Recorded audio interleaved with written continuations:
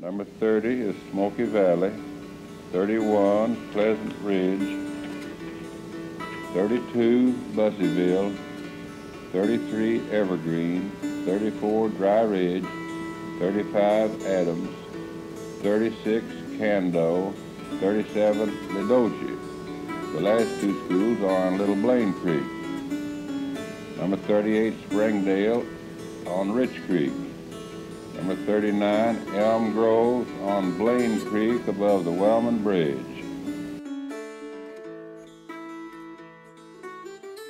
Situated in the foothills of Appalachia at the confluence of the Big Sandy River, Lawrence County was formed in 1821. It was created with land taken from Greenup and Floyd counties to become Kentucky's 69th county. At approximately 415 square miles in land area, Lawrence is the 29th largest county in Kentucky. The early settlers of this rugged new territory took it upon themselves to provide an education for their children. They built crude log structures, often with dirt floors, known as old field schools. These pioneer schools were funded by families seeking to teach their children basic skills necessary for life on the frontier. Families paid $1 to $3 per month in tuition for students to attend school. Since tuition was used to maintain the building, teachers during this time were seldom paid money. Instead, they were paid in commodities like pork, corn, and whiskey. Room and board for the teacher was often provided by families living near the school. Teachers were rarely trained, but tended to be the most learned members of their community. The early curriculum of pioneer schools included the 3 R's, reading, writing, and arithmetic, as well as lessons from the Dilworth Speller and the New Testament. These early schools provided a framework for what would become the public education system in Lawrence County. By the 1900s, one-room schools were prevalent across Lawrence County due to geographical necessity. Because of isolation and lack of transportation, each community had their own one-room school. Frequently, these schools were populated by members of the same family.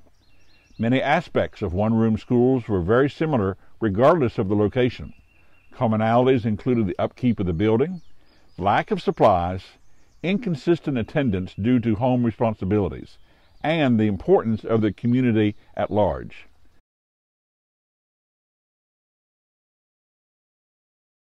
I started teaching in Lawrence County when it was 1959.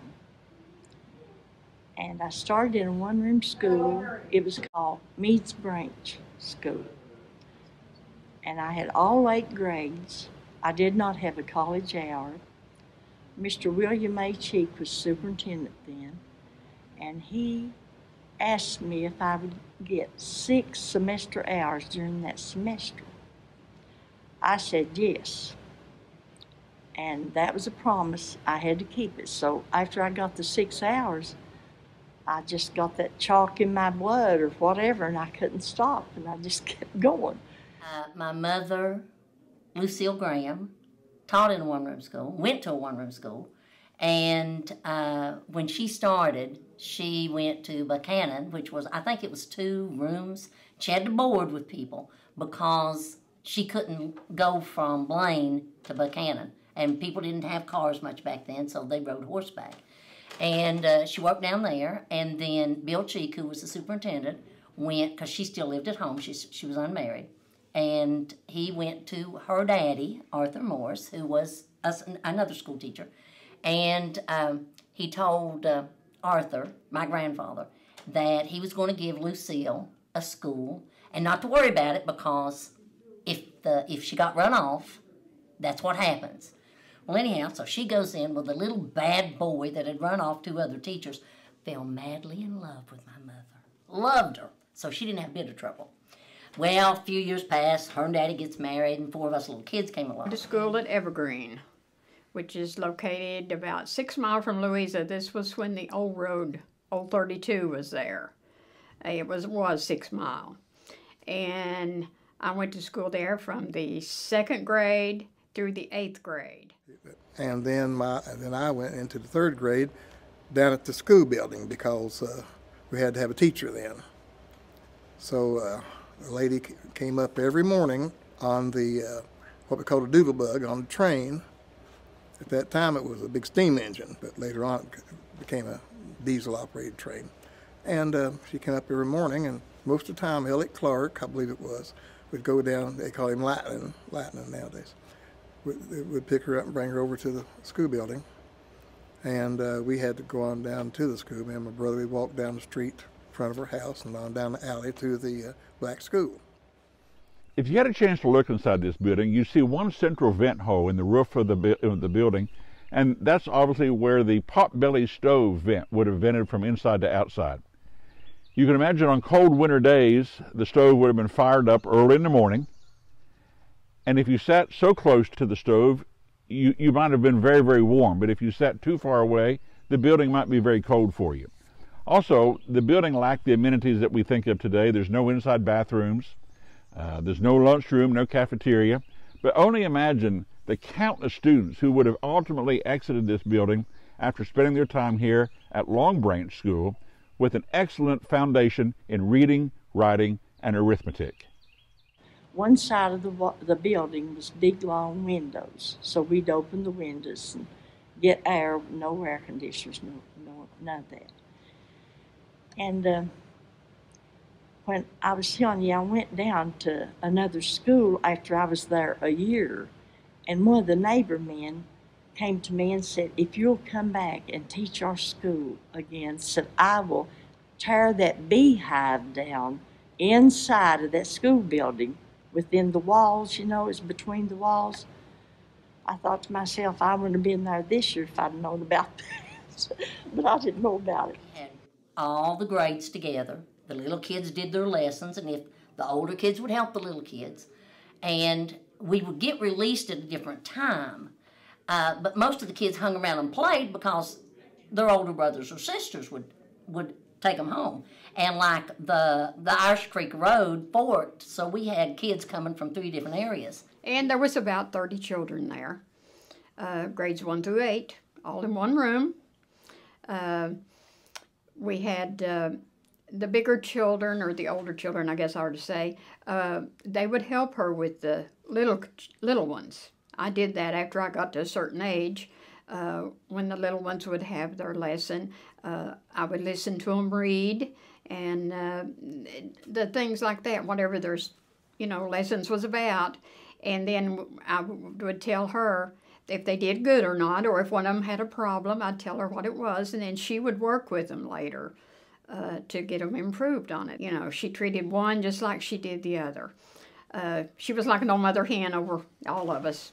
Me and my brother, we walked down the street in front of her house and on down the alley to the black school. And had to go up the side of the hill and up about 3 steps into the building, and then you had a little area there. You take your jacket off and hang your coats up, and you take your rubber boots off if you was wearing galoshes at that time or anything like that, and lay them off. Then you went on into the classroom, where right in the center of the classroom was a big stove. I was kind of afraid of it because you could see the fire come out of the front of it every little bit, and it's a coal stove. And to the left of the room was a sand area. It was like about, I'd say about 4 by 8. Had a little border around it, and it's full of sand, and had like a little bulldozer, little toys all in it. We'd play in that sandbox. And then to the right of everything where you'd sit at your chair and your desk. The desk that I sat at had a chair in the front of it, but the desk was on the back of the chair, and I'd sit in that chair, and my brother sat beside me. He had another chair. We were only 2 in there, so. Back in those days, they tried to have little one-room schools real close to everybody, and I think we had like 100 at one time.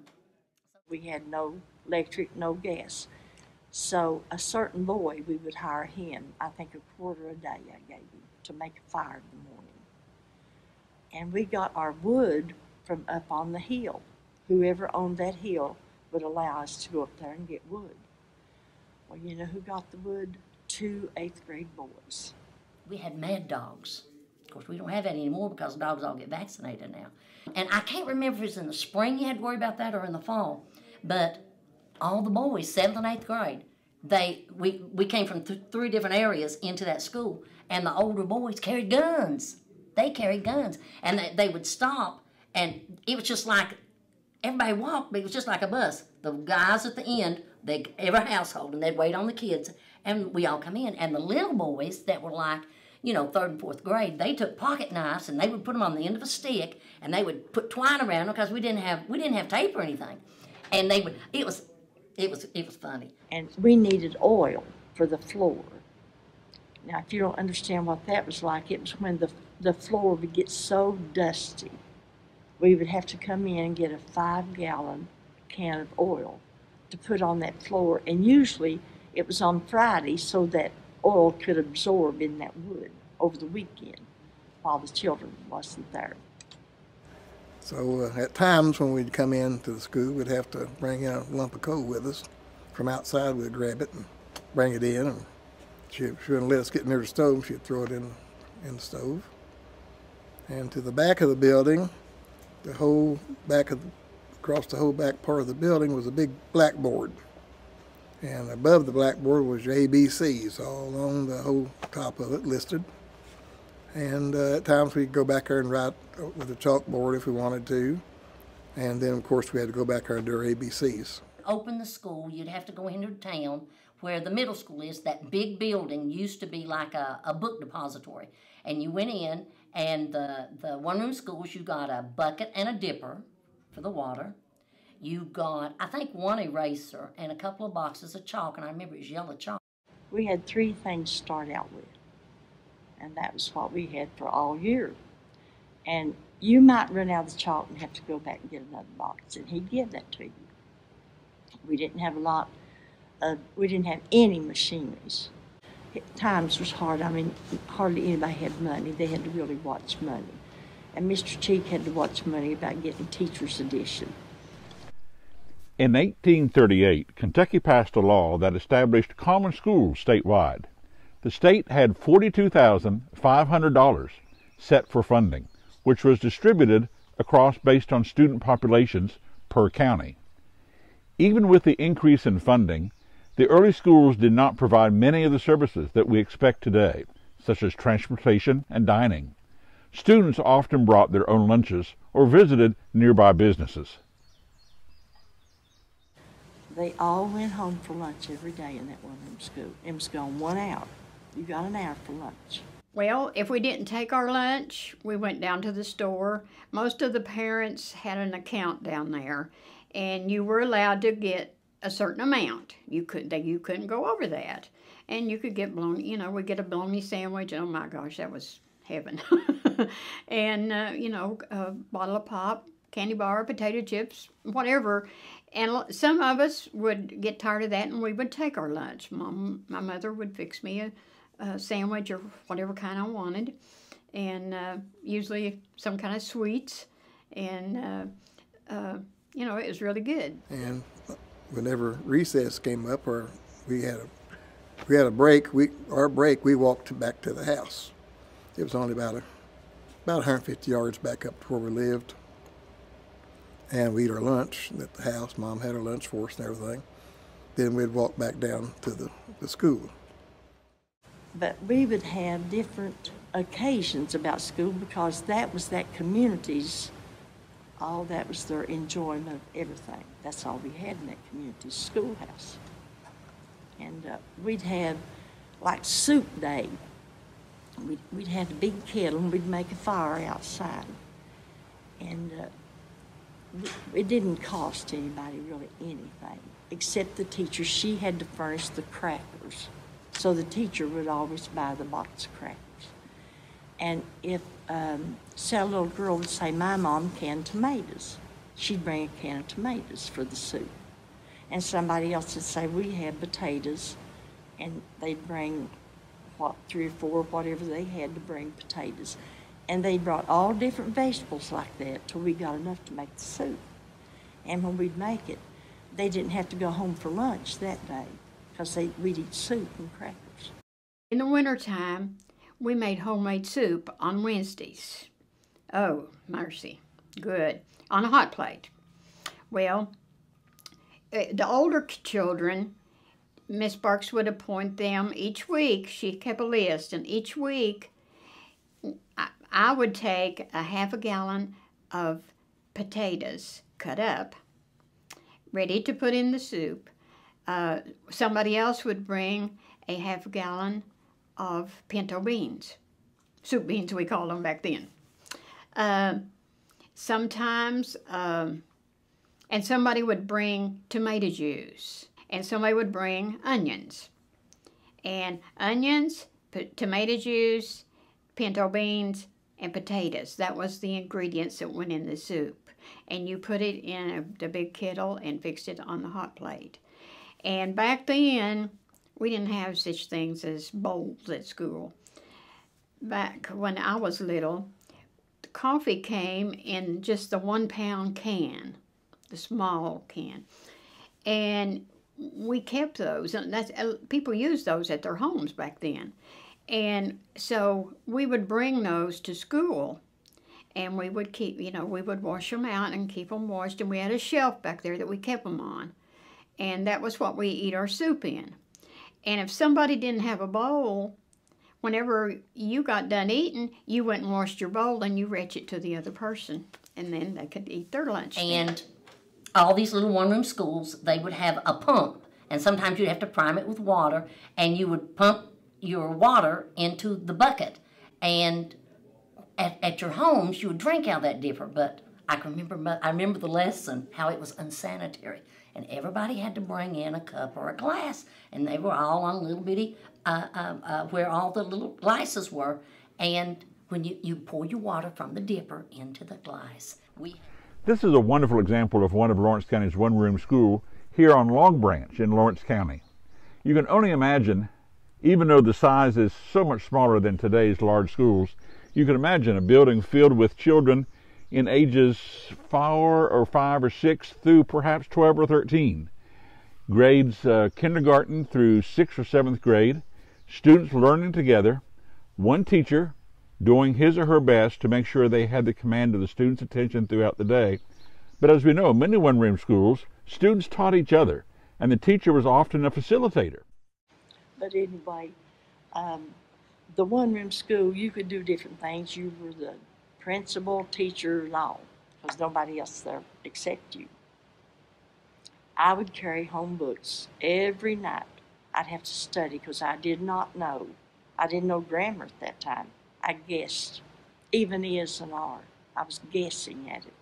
I didn't know the rule for it. And I made my mind up. My students would know those rules, and I've lived up to it. You did not just get a grade. The grade wasn't given to you there. She believed in you learning. And if you got an A, you earned that A. It wasn't just she gave you an A because. And if you did not do your work that year, she did not promote you the next year. She would call the mom and dad in, and she would have a conference with them, and she would tell them, now, whatever the kid's name was, can do better. I know they're able to do all of this. They're smart. They're just being lazy. And we had a few like that. And so she would tell the parents, I'm not going to promote them. And so they'd end up in that next grade again next year. But Moorhead was not the people that taught me my grammar. It was these local, older educators that I didn't have too much pride to ask, and they were so willing to help me. That's how I learned what grammar I know. It was an innocent time, it really was. Oh, it was wonderful. I mean, going to school there was just great. Everybody loved the teacher. Miss Barks loved all of us kids, and she made no difference in us. I enjoyed the school I was at, had a very good time. It was wonderful. It was wonderful. a lot of good memories down in the old school. And like I said, we got things done and enjoyed it. I did learn a few things. It was a great experience, I will say that. I'm glad I had that opportunity to attend a one-room school. My mother could have sent me to town, to the grade school, but she decided that she was going to send me to the country school, and that's where I ended up, first through the 8th grade. In 1933, President Franklin Roosevelt created the New Deal, a series of programs designed to ease the effects of the Great Depression and ultimately put Americans back to work. The Works Progress Administration, or WPA, was one of those programs designed to create jobs to ease the almost 25% unemployment that was ravaging the country.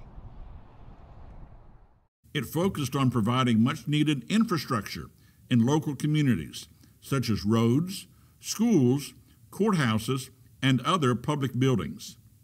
In Lawrence County, several schools were constructed by the WPA at communities including Blaine, Webbville, Clifford, Lomansville, Meads Branch, and Fallsburg. This would lead to the consolidation of many of the one-room schools into these larger and more centrally located modern schools. These impressive stone buildings became focal points for their respective communities and would remain in service for many decades. I was born in Fallsburg in about May of 1937, and my father was teaching school in one-room schools in Lawrence County. But I started in Fallsburg Consolidated School, which at the time was a 4-room school. I think it's all gone now, but it was a sandstone school. You familiar with the one up at High Kite, what used to be the Meads Branch 4-room school? Our school was just about like that. There was also one at Lomansville that was the same thing, and I think there was one at Clifford. Those were built during the 30s by the WPA, the Government Work Progress Administration. And so we had 8 grades in 4 rooms, so you had 2 classes in each room. So I went to school at 5 years old, and I loved it. And from then on, I knew that I wanted to be a teacher. The schoolhouse that we were in is a block building that was built in either the late 40s or the early 50s. The wood building that was there had burned. I don't have any remembrance of the wood building. But this block building had 3 huge windows on the east side, so we had lots of natural lighting in the school. And it was just one great big old room with a potbelly stove in the middle to keep us warm in the wintertime. There was a huge blackboard on the back wall, or on the front wall behind the teacher's desk, where she wrote. We went up there and did exercises and wrote on the wall, on the blackboard, and did math problems and all kinds of things like that. Above the blackboard was a chart poster that had all the ABCs on it with the capital letter and the small case letter. So if you had problems learning your ABC or to write your ABCs, you could look up there and see what to write, how to write. There was an American flag in the front of the room. There may have been a bookcase, I don't know, and a file cabinet for the teacher, and then her desk was up there. Let me tell you a little bit more about Fallsburg School. We didn't have electricity until 47 or 48, after the war, and so we had coal stoves, and we had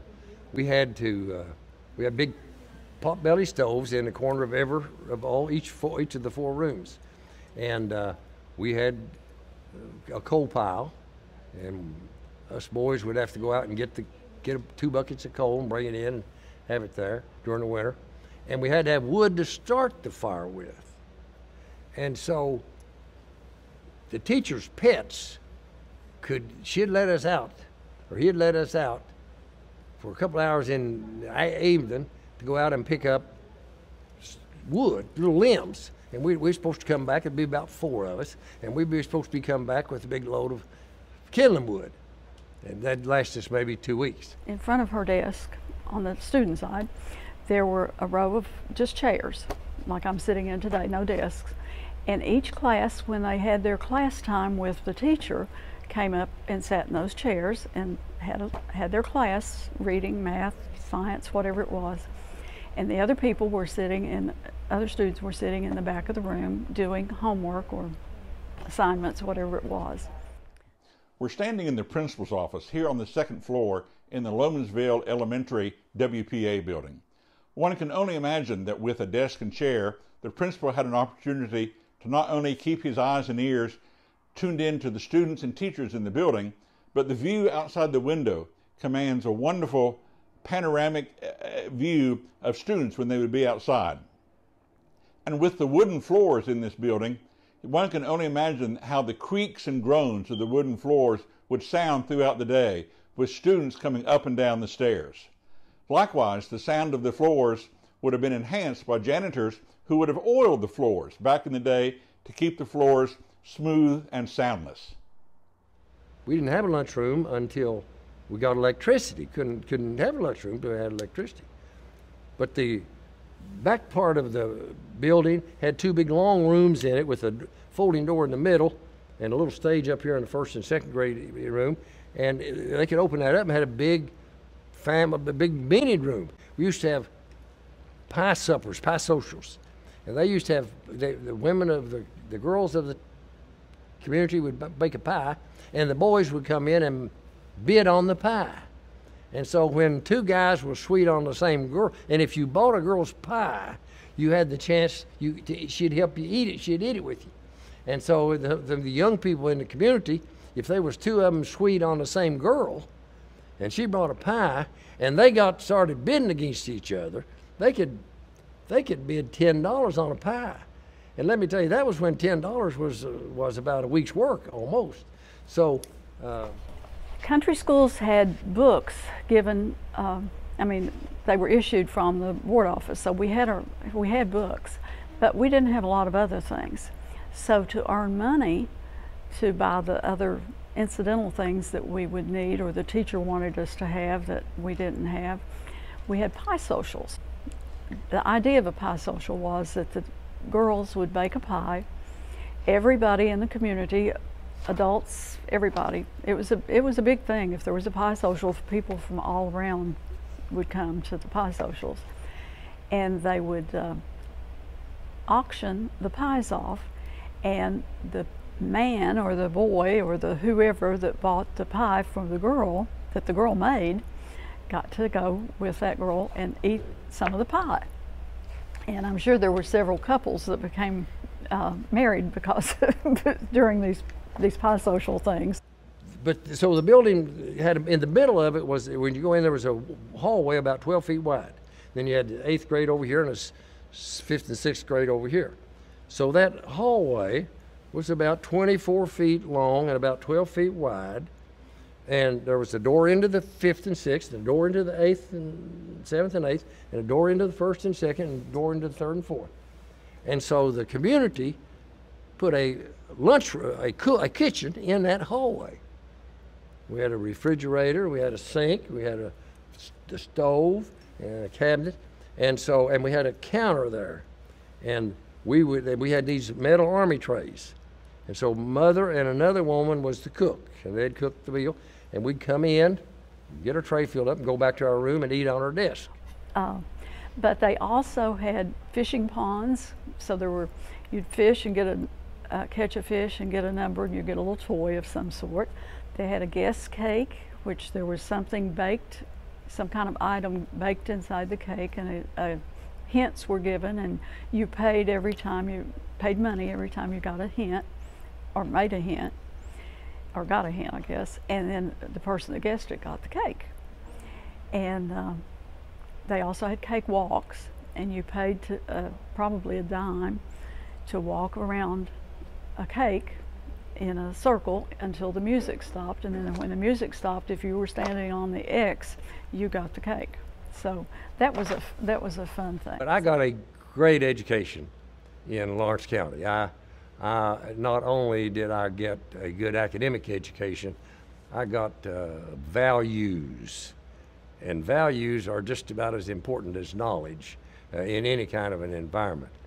We were definitely isolated because we did not have roads. We had the railroad, but we did not have good auto transportation. So we were isolated. The schools were an important part of the community.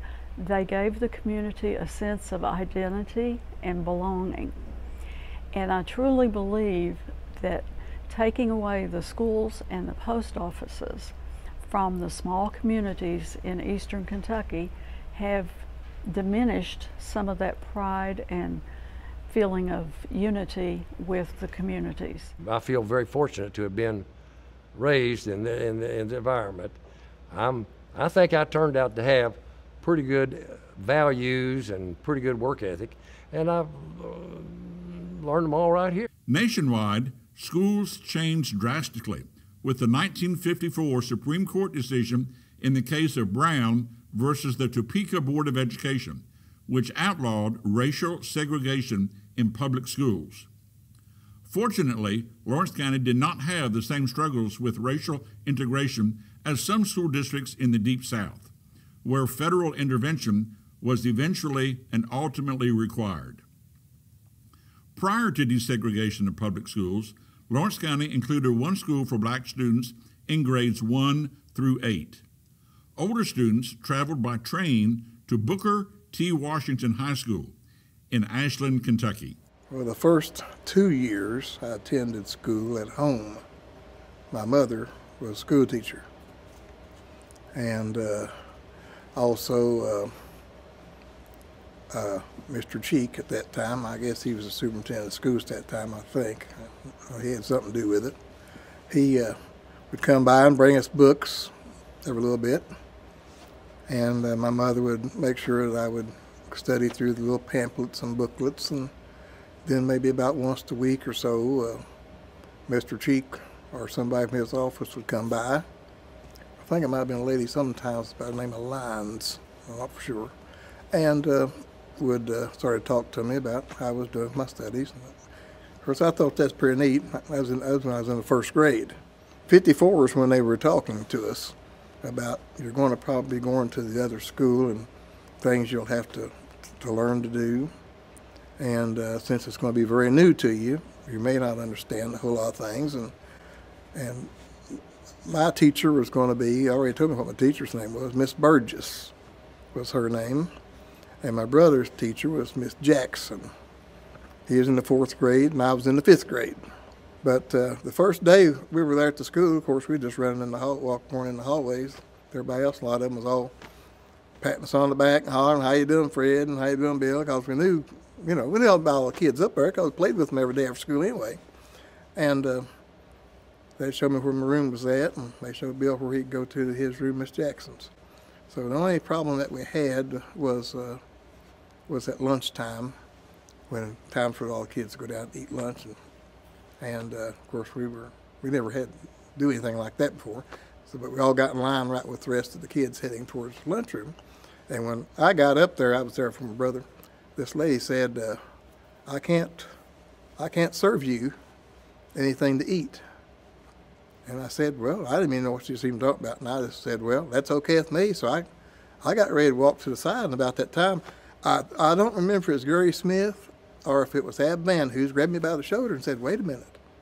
Said, you get to eat lunch same as we do. And that lady said, I can't do that, it's federal law. And then about that time, here come my teacher, and she said, come back here to the room. So I came back here to the room, and they brought me a hot dog back here, she did. And she said, we got to get something straightened out here today, but everything will be okay tomorrow. But at that time, you didn't have segregated lunch areas. That was under federal law, you see. So we went in the next day and did it and all that. I don't know if Mr. Cheek got in any trouble, but he did things there just about a year before a lot of these other schools claimed they did it. I know that for a fact. In 1938, the Lawrence County Board of Education hired Bill Cheek as the local superintendent. As the longest-serving superintendent in Lawrence County, Mr. Cheek held office for nearly 40 years, from 1938 until 1974. His administration led to the consolidation of many of the one-room schools in Lawrence County to the WPA buildings like this in the 1930s, as well as consolidation of several of the local community high schools to create just one high school in Louisa.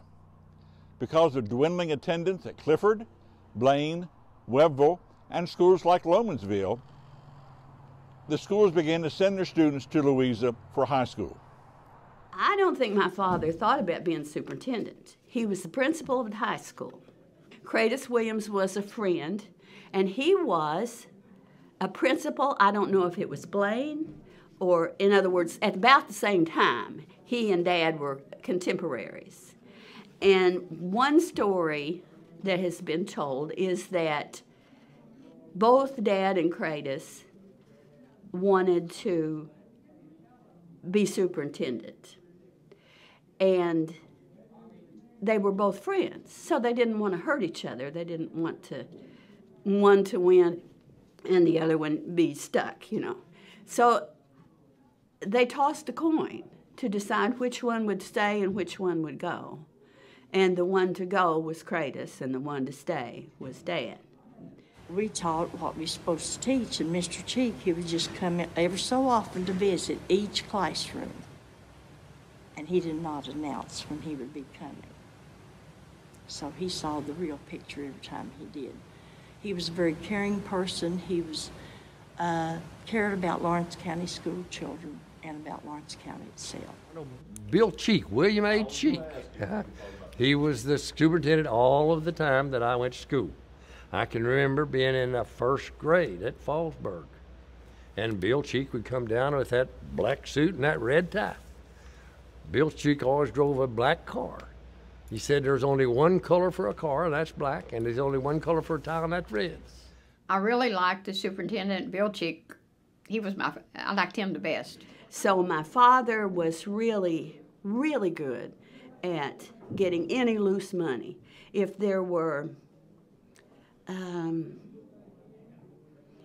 grants for money, he finally got a person, two different people that I remember, that did nothing but write grants. Dad consolidated all of the one-room schools in Lawrence County and consolidated the high schools. Lomansville and Clifford and some of the others were consolidated early on, so that all that was left was Blaine and Louisa High School when I was a girl. But it costs less to get a first-rate education if you can consolidate your good teachers, even though you have to transport children sometimes.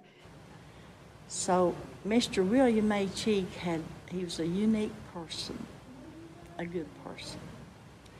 He had a way about him, whereas now we evaluate teachers and principals and so on.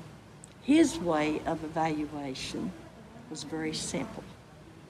He came in my room one day, and I had all 4 grades there, and he went to a 2nd grade child, a little girl, and he said, she had a library book on top of her desk, and he said, "Sister, what does this say?" And he took his finger and ran across that book. She looked at that book and she said, "From this to that." That was the title of the book. He didn't say a word, just a smile came across his face. He looked at me and smiled. He went out the door. I passed the test. The child could read those words. So he had a very strange way testing to see if you were doing your job or not. And it was a good way. Okay, another thing my husband told me was that he went to Clifford, and he said the teachers would scare the little children by saying, if you don't shape up, if you don't do as we tell you, we'll get Mr. Cheek or Mr. Elkins onto you. Mr. Cheek was 6'4". Mr. Elkins was 6'2". They both walked kind of slow, and Mr. Elkins actually he was so smooth when he walked. But Gary said when he was a little boy and Mr. Cheek and Mr. Elkins would come out, he said they were the biggest men I had ever seen. And he said it was so easy to be afraid. So he said they were used. I think it's funny, but I also think it's a little bit sad because I'm sure my father didn't mean to scare children, you know, nor would Mr. Elkins. So.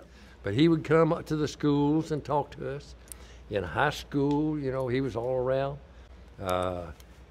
One story I remember, we had you all remember the old Louisa High School, or I'm sure it was down there. I think it's torn down now. The old building's torn down, but you know where the campus is. And he was real proud of the front lawn out there. And we'd gotten in a habit of going out there and playing ball during recess and during lunch. And we were tearing up the grass on the lawn. And so he assembled us there in the auditorium. And he said, now I want you all to follow me. Don't deviate. Follow me step by step. And so we came downstairs and we went out on the sidewalk from the old building to the new building, which is still, I think, standing. The little gymnasium there. Well, somewhere along the line, he had been talking about staying off the grass, but somebody took a shortcut and started going through the grass. And so everybody behind him followed through the grass, and it made a visible path.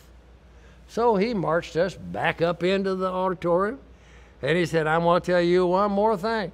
Don't follow me. Stay on the sidewalks. Don't get on the grass.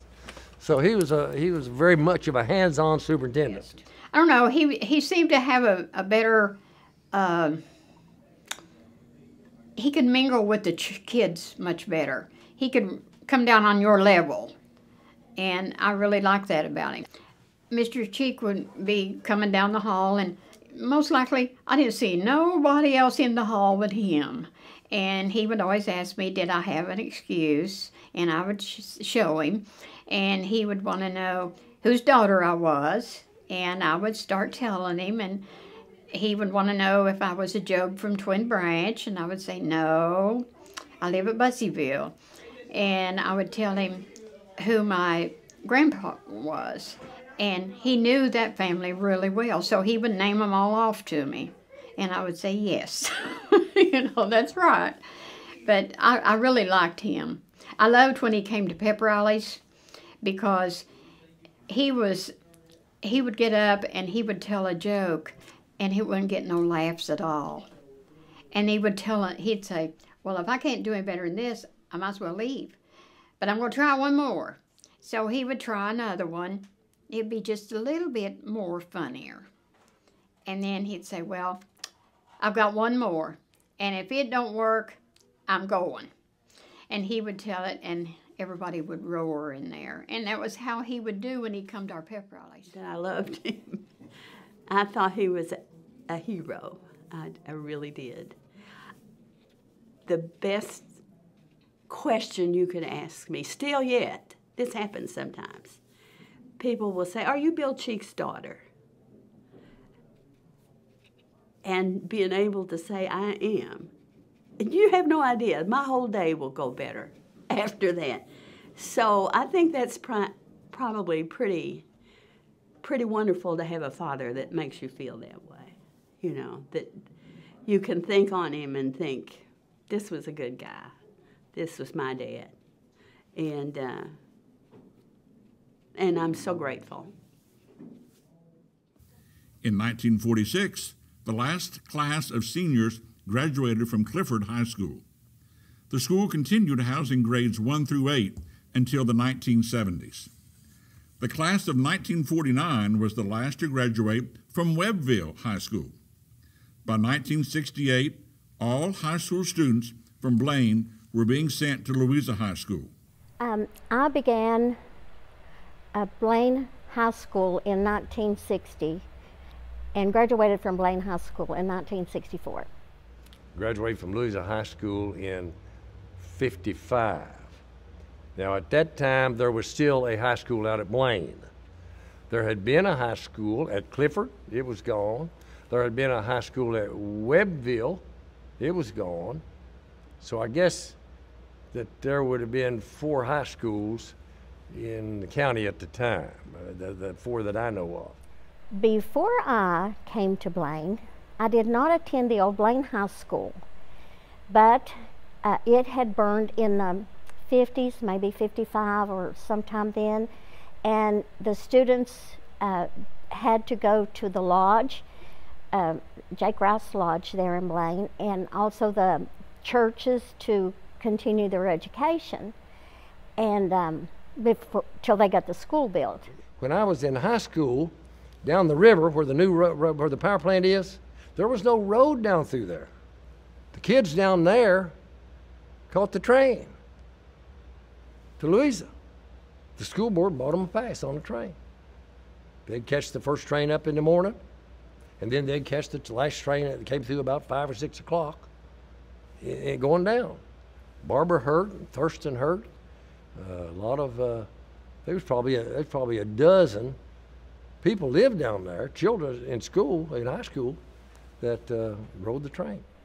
Well, I don't know about, not at our school, but there was a train that came all the way up through from Ashland to Webbville, and there's even an old hotel that's still standing there. There were a lot of smaller high schools around back in the 60s, and quite frankly, I loved it. I think the small schools, there's something to be said for smaller schools. But we went to Greenham County.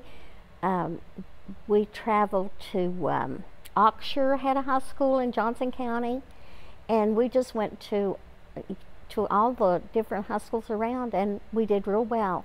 Our biggest rival when we were in school was Louisa. So Louisa and Blaine did not, they were just big rivals, and that's kind of the way it is. It's like Ashland and Boyd County right now. But we had good teams, good ball players. We had a lot of ball players that went on to play ball. Who won the games? Usually when we played Louisa or Blaine did. We had some awesome players. We had a lot of players that went on to play at colleges, and they were really good, good old country boys. I was in high school when Mr. Cheek was superintendent, and I didn't know when I graduated in 1964, that's a long time ago, that they were trying to get rid of the high school, that they were going to consolidate. And that was a big move back in the day. When I was in school there, I think one of the years I was there, Blaine was consolidated. The high school was consolidated to Louisa. But until that time, Blaine was the mortal enemy when it came to sports. Those Blaine kids were pretty good at sports, and so it was like this big battle. So I'm sure it was rough for them when they had to come to Louisa High School and join us. But eventually, you know, time solves problems like that. Oh, the lunches. The lunches were to kill for. They were awesome. We had home-cooked meals, and we had, one of my favorites was, our cook at that time was Flora McKinnon. She was awesome. She would make meatloaf, mashed potatoes, and peas. But we had totally a full course meal for lunch, and it was great. Fried chicken, real good stuff. Nothing out of cans. In Louisa High School, we did not have a lunchroom, and we went downtown to Rips and Nell's restaurant. There was about 3 little restaurants in downtown Pikeville, and I got 25 cents to buy lunch with, and a hot dog cost 10 cents, and a hamburger cost 15 cents, and a Coke or soft drink cost a nickel, and potato chips cost a nickel. So for 25 cents, I could get a hamburger and a Coke and a box and potato chips. But if I got a Coke and a hot dog, I had 10 cents left over. And I could go across the street to Buttermilk's pool room and play a game of pool for 10 cents. We did not have a lunchroom. When the bell rang at 12, you ran downtown and you ran. I mean, you ran. If there was a green light, you just went right in front of it because you had to get there so that you could eat and get back. And there were several little restaurants in town. Rips was a restaurant that served really good food. And in the back, they had a little room with a jukebox, and we'd go back there and dance because the 50s, you danced. And if you don't dance now, you're missing a lot. There were just several little places you could go and eat. Dee's was there, I guess, yes. And Dee's was the hangout then, and still is, I hope. I remember after school, after cheerleading practice, I'd go down, and I was skinny as a rail, and I'd get a milkshake trying to gain weight. And, band was the thing. Band was really big. We probably had 100 marching band members. Fantastic. Richard Wilson was our first band director, and later Pete Armstrong. And Richard Wilson had a wonderful band. We were just such a close-knit group, and we were on the top floor, practically the bell tower of the old building. This really old room. The stairway was real narrow, and I played the tenor saxophone. That had to be in a case to take it home. And getting down those stairs when that last bell rang, because I rode a bus and the bus would leave quickly, was like, you know, take your saxophone and move a few people. It was wild. But then I began, as soon as I graduated, I began my career at Blaine Elementary School. The high school was gone, of course. They closed the high school at Blaine in 1968. And my teaching career at Blaine was a passion of mine. I loved every day of going to school and teaching. I taught 6th grade for 12 years, self-contained, every subject. I was certified in 1 through 8, and I taught every subject, and I loved it. I taught 2 years from 63 to 65, and I taught English, and I taught science. I had a major in neither. I didn't quite have a qualified minor in science, but I'd had a lot of science classes, so they gave me science. Every night I studied more than the kids did. I wish I thought they studied as much as I do. I remember my dad taking me out and showing me the powertrain of a car and pistons and how they fire and all that, or I wouldn't have known what I was talking about. And let me tell you about teaching the first 2 years, I think, that I haven't said. It was amazing that that year, instead of having the students move, the teachers moved. So the kids sat the same place all day. And one of my classes was downstairs and one of them was upstairs. And before I could take 3 of those steps at a time and get up those steps, there'd be a fight in the upstairs room because the kids sat there all day. It was just awful. And I felt so for them. A lot of times we'd take a walk around the school building because I figured their legs were going to go numb, but it was not a good situation. Then we departmentalized, and I taught 6th, 7th, and 8th grade social studies. I chose social studies. I could have taught science, but I love history. So I taught social studies and loved it. And I retired in 2007, and after I retired, I realized I shouldn't have retired quite that early. But I had 2 grandchildren I was raising because their mother had passed away, and I thought it'd give me more time. But I currently serve on the Board of Education here in Lawrence County, and I love serving kids, and that's what it's all about. It's not about the adults. It's about you young people. You're the future. The last year we were at the old high school, the seniors were complaining and complaining and complaining about everything was for the next class. The juniors were going to get to go to the new school. They weren't getting anything. They were just very upset. So I said, okay, let's do something. Let's do a homecoming. I've been at college and experienced homecoming at college, and so I said, let's do homecoming and let's do it really special. So we started out with selecting a queen, and I remember the first girls in the court rode around the football field on the back of a truck. Lovely. But they did. And the little girl that was the first homecoming queen was Sandy Atkins. And she was a senior and just found out she had leukemia. And she did die of it. And they elected her queen, which I'm sure was very special to her and her parents. And it was just the compassion of the kids that did that. It was a good place to grow up. The community was very safe, very, very safe community, and alcohol was not a problem, and we didn't know what drugs were. So it was a great community to live in. Louisa High School continued to be the flagship school of the system as all county students eventually became Bulldogs.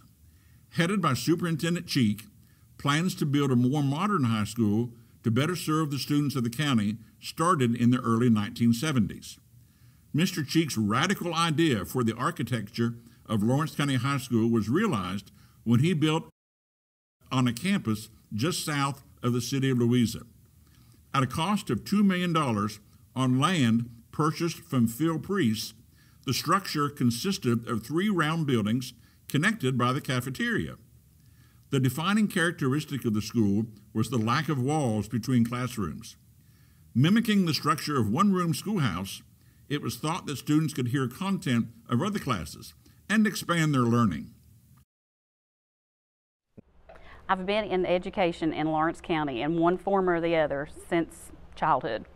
As a little girl, I did not have to go to kindergarten because we only had kindergarten at Louisa Elementary at the time. And my mother refused to put me on a school bus because I was very short and little and she didn't want me on a bus. So I started first grade at Fallsburg Elementary, and at that time we were in the old WPA building. And the building was first and second grade in the same classroom. Went to Fallsburg from grades 1 through 8. In second grade, the middle of second grade, they built the new school, the new Fallsburg Elementary. And we moved in. And to go from a building that had wooden floors, where you could still smell the oil, because they used to oil the floors, you could smell that. And then we go into this building that's made of cinder block and has tile floors, and they're polished and gleaming. Peggy Butcher was my third grade teacher, and she was phenomenal. It was her first year ever teaching school.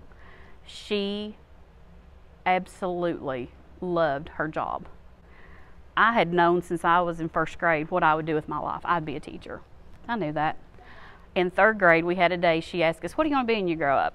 And I said, I think a nurse. And she said, you know that involves blood? And I said, nope, I'm back to a teacher. And she told my parents, she said, I just remember her face like, nope, not happening. And she was right. That was it's my destiny. I went to Louisa Elementary School in Lawrence County here in 1976 started. I went to Louisa Middle School, which is now Louisa East, and that's down by the bridge. I was there through my middle school years, and then I ended up going to Lawrence County High School and graduated in 1988 from here. Had Matilda Hewlett for 7th and 8th grade. And when you say somebody's the epitome of a teacher, Matilda Hewlett is the epitome of a teacher. She was who I wanted to be. Well, I had Carolyn Preston, was one of my social studies teachers. I remember her, and that's kind of where I got my idea of becoming a social studies teacher. I remember Mr. Michael, Eddie Wayne Michael, was my principal at that time. He was actually the first person that gave me my job, so that was a connection I made there. I had Mrs. Williams was here, Charlene Williams. She was the math teacher at that time, and I remember her in her math classes. So enjoyed math a lot and did a lot of work in math later on in my career. So I leave college. I graduated on a Saturday, and on Monday I walked in the superintendent's office of Lawrence County Board of Ed. And I asked to see Mr. Michael, Eddie Wayne Michael. And I said, I've graduated and I want a job, Mr. Michael. And he said, We'll see what comes up. I said, okay. Come back in about 3 weeks. Okay. I'd put in my applications. I had done everything I should do. I did not even apply in another district because I didn't even want to leave this district. I did not apply to teach anywhere else. Didn't hear anything. End of July, I'm thinking, well, I'm going to be a substitute all year long. Let's just, the way it's going to be, I'm going to deal with it. It'll be all right. And Sam Line called. He is now the principal of Lawrence County High School. He said, we have an opening, 9th grade English. Would you like an interview? I said, yes, sir. He said, now let me tell you, half the day is in school detention. And I thought, wow, I'm 21 years old. I'm going to be an in-school detention teacher with kids who are 18. I thought, okay. But I thought, I want a job. Yes, sir, I'll do anything. I'll come interview for that. I interviewed, found out I had the job, started school on Monday. Literally interviewed on a Friday, job starts on Monday. I don't know, it was probably end of July. I got a phone call from Mr. Michael, and he had me come in and offered me a job at Fallsburg Elementary School. Basically, I came in and he said, Mr. Allen, P.T. Allen was our principal at that time, said, Mr. Allen, this is going to be your new social studies and English teacher. He's going to coach basketball and he's going to do football for you. I learned from some great teachers there. I had Mrs. Hewlett, Matilda Hewlett was one of the teachers there. Mrs. Butcher was there at that time. Mr. Lesher was teaching science, so they all took me under their wing and they taught me a lot about education that you don't get when you go to college. A lot of construction had gone on. I know Louisa East renovations had started. That used to be the high school, so they had turned it into an elementary at some time, and then they'd done a really nice renovation on it. The middle school had been built. That's still the newest school in the district, Louisa Middle School. It was only a couple years old when I got here in '96. This place would not see any significant renovations until about 2002. They took the academic, well, they joined all the buildings together. They built the science wing, because that was not there. That was a side parking lot. You used to have to go outside you would have to go outside to get to the music building. So they connected all that and built our new science classrooms and labs. My room was in the library. The center of academic building was the library. So they turned all those into classrooms. They actually expanded the academic building. They pulled the walls out about 10 feet. And that's it. I mean, this building dates back from '77. I know originally it didn't have walls, and they put up temporary walls, and I guess young men would hurl staplers and pencils over them because, you know, they didn't go all the way to the ceiling. And then sometime in the '80s, we actually got cinder block walls. When I was hired in '93, I got to see the first, well, it's actually the second add-on. In 1973, they built the first add-on, which was the kitchen and the gymnasium. And then in '93, they built the new middle school wing on with the science room and so forth. So when I got hired that year, they were building that wing on. That was brand new at that time. So I got to see those two, I got to see that one addition to Fallsburg. From the time I started teaching until now, education has greatly changed. We went from having a set of standards that they said, here's your curriculum, teach it. They handed you a book. Literally, I didn't have a teacher's edition. I didn't even have a classroom for 2 years. I floated around the building with a cart and a book bag. And really, there wasn't a lot of pressure. The high stakes testing had not become the thing at that time. There are more ways to become a teacher. That has changed a lot over the last 16, 17 years. If you don't have a teaching degree, like you just go into a field like engineering, or you just go into accounting or whatever, and nursing. You know, you don't have a teaching degree though, just a straight bachelor's in that field. You can go back to school and go through, I guess it's a 2-year program, year and a half, called the MAT, Masters of Arts in Teaching. You're picking up a master's, but you're also picking up a teaching certificate. I think one of the biggest changes now, when we saw changes into Common Core and Kentucky adopted those standards, it became very focused on depth of teaching a standard. So it's no longer just reading, a kindergarten kid learning to read. It's now they have to learn to read, but they also have to identify the main idea of a passage. They have to be able to talk about the author's point of view. They're in kindergarten. They're trying to learn the sounds. They're trying to work with phonics and phonemes. They're just trying to learn to read. And the standard is set very high for that little baby. I can't believe how much has changed just in the 26 years I've been teaching. I mean, going from the student to building, you know, more work for the student, more combined activities, more independent learning, where I think a lot was more teacher-centered when I first started out. So I believe that, you know, 5 years, 10 years from now, I think the students will be basically doing a lot of their own educating, and the teachers will be facilitators. As far as the future of Lawrence County Schools, really it depends on the future of education in this whole state, because we need more funding. We've actually, over the last 25 years, the state has, actually over the last 15 years, the state has really cut education funding. So now I guess we used to be in the middle of the country as far as funding ed, and now we're like 46. How has technology changed in my 25 years thus far of teaching? I started teaching, we had the red grade book. You had a teacher's edition. After I called and asked for one from the company, begged for a free one because I didn't have one. And that was pretty much it. And you did your grades by a calculator and you submitted them to the guidance office. And then when the internet, the World Wide Web became very popular, we started having computer labs. And really in the beginning, we were pushing our kids to build a PowerPoint to present information to us, do a little research online, learning how to search on the web, Ask Jeeves. Dear Lord, we were all sick of Ask Jeeves because the kids thought it was the only website to go to as a search engine. We had to teach them what's really credible. As teachers, we were asked to start implementing technology into our teaching then. First, we used it as a tool to let the kids present. Got the kids up, made a PowerPoint, they'd put in so many sound effects, they'd have so many slides. Then we got to where, okay, what are you as a teacher going to do to embed it? Now we're sitting in the high school that's one-to-one Chromebooks. I'm old school, so I think it has its pros and I think it has its cons. I think technology, it's beautiful when it's used the right way. I think you have to set up Google Classroom to your benefit, but there are still things that children need interactions with adults. They still need to have conversations. They still need to be taught and looked at and stop and say, this is where your mistake's at. There still has to be that interaction.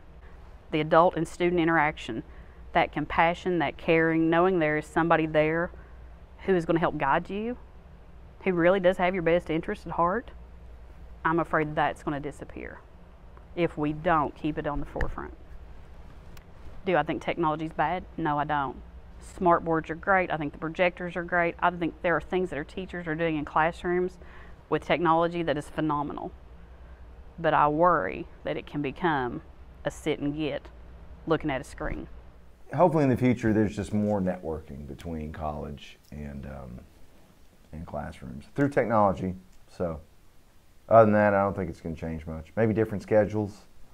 Instead of a 7-period day like almost everybody's on, maybe we'll have some, I don't know, go back to block or do like modified block or go back to semesters. We actually used to be just semesters, which was block, so I don't know. The next 10 to 20 years, what will public education in Kentucky even look like? Will these profit charter schools come into being and take away students and change the look of education? Will the senior year even disappear? It's a question I have with the changes we see right now. We have many students enrolling in dual credit classes through college, and it's a great thing that they can walk out of here with 21, 27 hours. But are we taking away cognitively and physically what they need at that time? Are they really mature enough to handle it yet? That's my question. I think some kids are. I'm not sure about all kids. I have a passion for teaching. I think it is one of the greatest things in the world. I think that being able to work with kids, watch them learn, watch them grow, see them become confident in who they are, is one of the greatest things you can do. So when I look back at it, I say, okay, I was a kid here. This is my home. I don't want to leave it. Don't plan to leave it until I retire, because I know the kids of Lawrence County are worth every minute we put into them, and they are. Lawrence County schools have come a long way since the days of the old one-room schoolhouses constructed in the late 1800s. Lawrence County has seen both the expansion of those one-room schoolhouses and then the school buildings that were built during the WPA process, and ultimately and eventually transformed into modern learning centers like we see here at Lawrence County High School. Today, our students are connected with other students not only across the Commonwealth, but even around the world, thanks to the internet. Lawrence County schools not only educate the citizens for the future, but build an education community that is based on tradition and pride. Students now have countless opportunities to grow and flourish in areas even beyond academics. Students are sure to go through drastic changes in life in the next 100 years, and the preparation is not possible without the classroom teachers who instill passion, trust, and belief in each student to be his or her very best in every aspect of life. But the one thing that is constant, schools will always be preparing students to be successful.